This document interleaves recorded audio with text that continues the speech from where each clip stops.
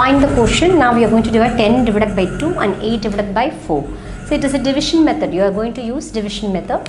So you know that first sum is 10 is divided by 2.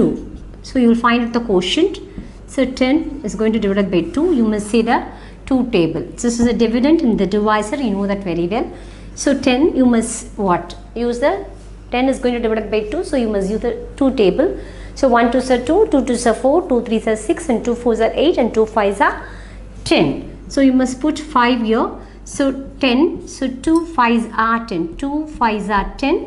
So 10 minus 10 you can get 0.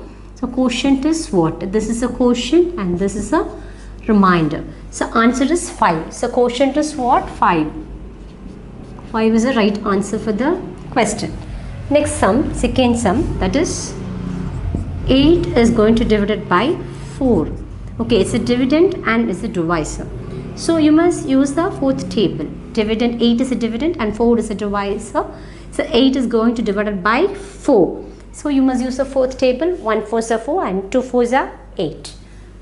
So what is this? 1 4s are 4 and 2 4s are 8. So you must write 8.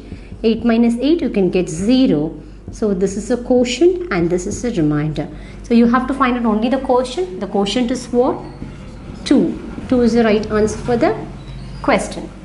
This is a division method. What is this? It's a find the quotient by what? Not repeated subtraction, by division. Okay, by division. Okay, it's a division method. That's it.